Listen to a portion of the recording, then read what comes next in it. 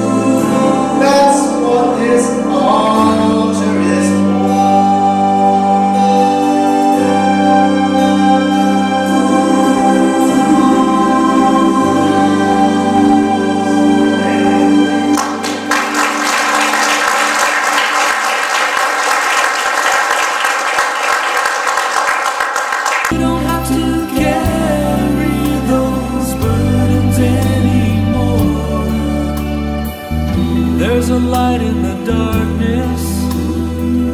There's a love that's true. Jesus is waiting. He is waiting there for you. Go quickly now before they close the door. That's what this altar is for.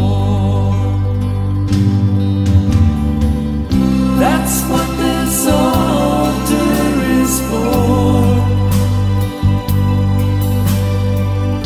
You don't have to carry those burdens anymore.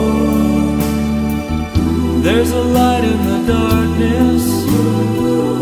There's a love that's true. Jesus is waiting. He is waiting here for you. Go quickly now before they close the door. And you can give your burdens to the Lord. That's what this altar is for.